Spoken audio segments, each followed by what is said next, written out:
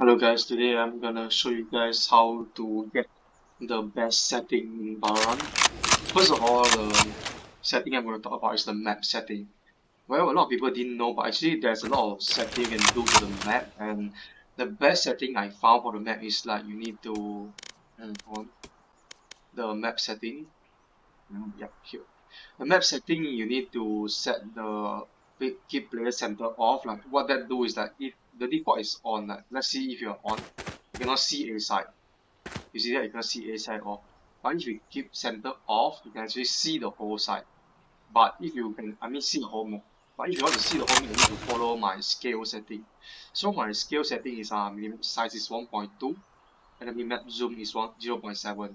So if you set 1.2 and 0.7 and keep the center off, you can actually see the whole map, like on all the map. And the other thing is you need to see the show map vision name, set it to always. I think default is always as well. Because if you set to always, you can actually call easily. Like you can see you're on Silong now under the map, and you can see, like you can see where you are, and you can actually, if you notice that if like someone say fuck or something, you might not able to see that word if you don't have the uh language filter off. The default is on. If it's on, you cannot see that. You see that? If you off, then you can see that. But do take note that if you have kids playing on your PC, then it's better you just keep it. I mean, on your account, then it's better to keep it on, so they won't expose to like toxic and stuff like that.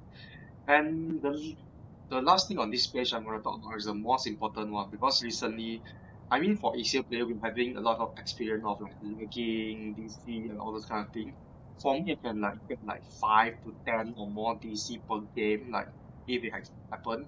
Like if I'm lucky, there's no DC, but if I'm very bad luck, then I get DC at least 5 times or like more than 10 times. So to fix that lag issue, you can actually this network buffering. The default setting is minimum, but I can change it to moderate. Like what it does in the minimum setting, they will send the like the server packet, like how the server and the player receive your packet, like where how you move and stuff like that. If you set to minimum, the default value is minimum. If you set the minimum is like 128 ticks, like which is the Valorant default server tick rate. But if you change to moderate according to Google moderate setting for Valorant is like running at 64 tick. So 64 tick is like the setting for CS:GO server, so it's like more like more stable. I don't get DC very often if I'm using moderate. Well, Valorant say that they're using the best server, the 128 ticks, but actually 128 for Valorant is quite bad because like sometimes you can get DC and network problems and stuff like that.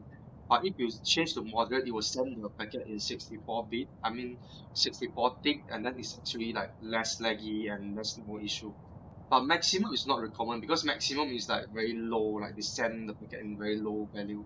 So you can try out if moderate doesn't work for you, then you can change the maximum, but minimum is not recommend because like minimum even on good internet, like I'm using 5 map on the LAN cable, I can still get DC. So that's the thing.